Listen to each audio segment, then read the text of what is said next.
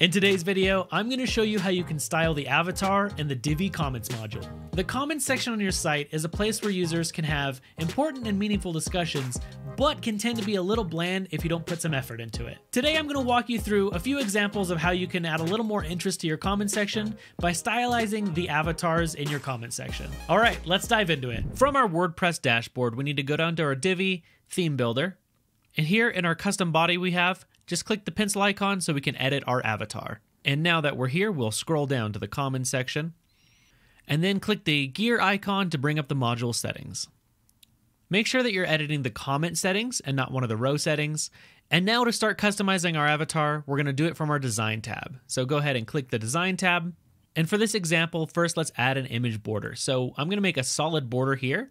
We're going to add the width that we want. I'm going to do about 10 pixels. And then I'm going to make this border white. Now what I'm going to do is add a box shadow. So we're going to go down to where there's image box shadow. I'm going to add a box shadow here. I'm going to set the color to black. And then I'm just going to adjust the position here. So I'm going to make this -10. And for the vertical position, I'm going to make this -10 as well. So now you can see we have a white border with a black solid box shadow that goes right above the image. Now you can see we have an issue where we're overlapping the content body with our avatar. So we're going to fix that with a little bit of custom CSS. So in your advanced tab, we're going to go to custom CSS and scroll down to where it says comment meta. I'm going to add a little bit of margin here. So we're going to add a 15 pixel margin here. Under comment content, I'm going to do the same thing. And under comment avatar, I'm going to add this slight 1 pixel border as well.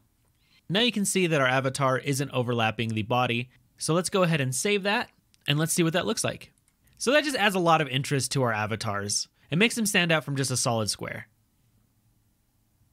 The image control that we have is very powerful, and we can do a lot more with these avatar settings, more than just what we did in the previous example. So in this example, let's go ahead and change the shape of our avatar altogether. So again, let's open up our comment settings here, and we're going to go to the design tab and go back to image again. Now what we can do is we can actually round the image corners to make this a circle instead of a square. So if you have this linked, anything we change in one of these sections is going to change in all of them. So what I'm going to do is I'm going to add 55 pixels here, and you can see that that's rounded this and made this into a perfect circle. So let's add another solid border here. This time I'm just going to add about 2 pixels of border. And for this one, I'm going to make it black. Now let's go ahead and make this stand out a little bit more, and we're going to do this again with another box shadow. So we'll scroll down and add this box shadow here. And then let's adjust the positions a bit. In our horizontal position, I'm going to do -30 pixels. In our vertical position, I'm also going to do -30 pixels. For our blur strength, I'm just going to do 0 pixels. And for the box shadow spread strength, I'm going to do -28 pixels. So you can see this added a little circle above it as a nice little accent, but we don't want it to clash too much with the circle itself. So I'm going to change the shadow color down here. Let's go ahead and edit this. And I'm going to change it to this nice light blue. Thankfully, we don't have to change anything with the custom CSS on this one, as the avatar itself is not interfering with any of the elements on the page. So let's go ahead and save this one, and let's see what that looks like. So I'll refresh my blog page, and now you can see what that looks like on a page. All right, let's try another example here where we're going to combine kind of the idea of the first one and the second example to make an interesting shape with our avatar. So again, we're going to open up our comment settings. We're going to go to design and go down to image. So what I'm going to do is I'm going to round the corners of just the top, but leave the bottom a square. So I want to unlink this here by clicking the little chain icon, and I'm going to add 25 pixels to the top, 25 pixels to the top here on the left and right, and you can see this is now rounded the top of our avatar, but left the bottom a square. So now let's add a border again. So we're going to do a solid border, and I'm going to increase this to about 12 pixels or so. And then I'm going to change the color, and I'm going to make this like a nice dark blue. So now we can see with this thick border that we added, we have the same problem as in the first example where it's overlapping with the comment body. So we'll rectify this with some custom CSS. We'll go to Advanced, Custom CSS, and we're going to scroll down to where it has comment meta. We're going to add that 15 pixel margin on the left, and we're going to do the same to the comment content. So you can see that fixed this, made sure that we don't have that issue with it overlapping. So let's go ahead and save this, and we'll refresh our page so you can see what that would look like.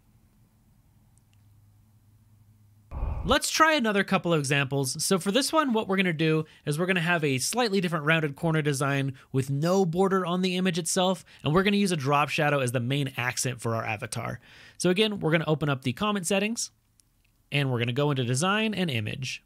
For this, I'm going to round all the corners so we can link this again, and I'm going to add 20 pixels to make it a rounded square. We're not going to add a border this time, but we are going to add an image box shadow. I'm going to use the solid one before, the fourth one, and we want this to be at 10 pixels on our horizontal position, 10 pixels vertical, 0 and 0 for our blur strength and our spread strength. And you can set this to be whatever color you want. I'll just use a nice green here.